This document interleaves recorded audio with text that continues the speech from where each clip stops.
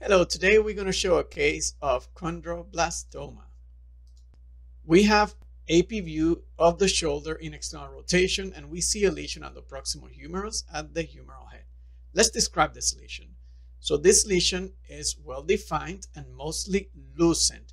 It has some internal calcification, which is matrix, and in this case it's chondroid matrix because it's rings and arcs, and some people would describe it as popcorn calcification. Also, the lesion has a well-defined border with a very narrow zone of transition, and the border is sclerotic. So it means that the lesion is not aggressive because that sclerotic border means that the surrounding bone has been able to stop the lesion. Also, the lesion is within the epiphysis and does not appear to cross into the metaphysis.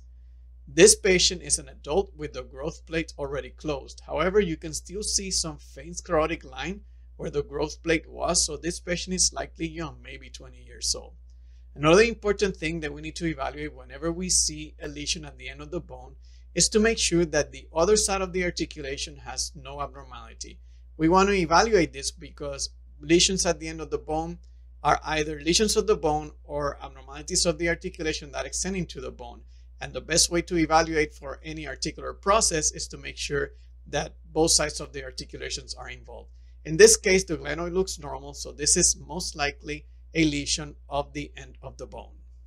Here we have MRI images of the same patient, and we have coronal T2 with fat suppression, coronal T1, and axial T1 with fat suppression after the intra-articular injection of gadolinium.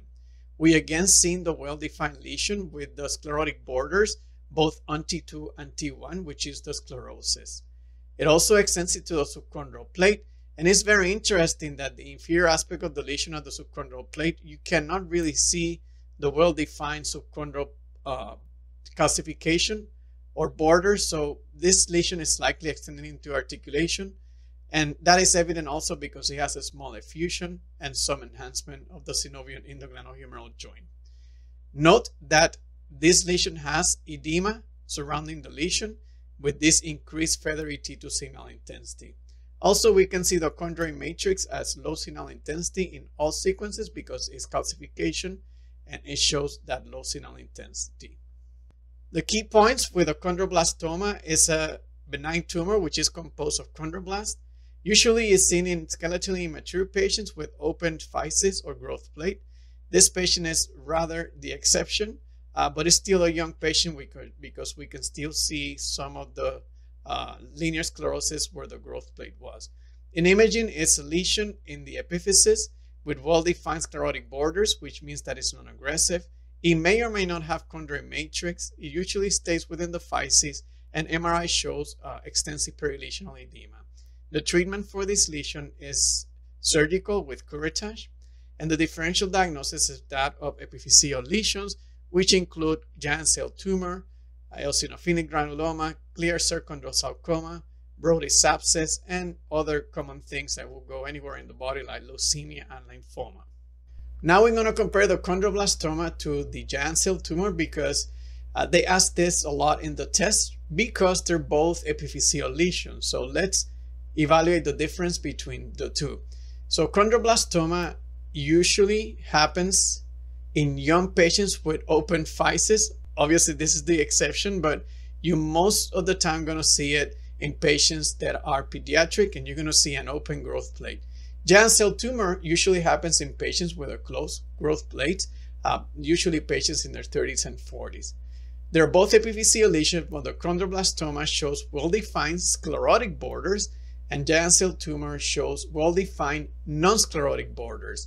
Also, giant cell tumor may extend into the metaphysis, and chondroblastoma usually does not extend into the metaphysis. Also, chondroblastoma may show internal chondroid matrix, and the giant cell tumor shows no matrix at all. The treatment is both surgical, both have curettage and packing if needed. The recurrent rate in giant cell tumor is higher than in chondroblastoma, up to 40%. And also in MRI, the giant cell tumor may show fluid levels, and the chondroblastoma shows some perilesional edema. So there you have it, the difference between chondroblastoma and giant cell tumor. Thank you for listening. If you found this video helpful, consider giving it a like and subscribe. Also, you can follow me on Instagram at MSK Radiology Genie.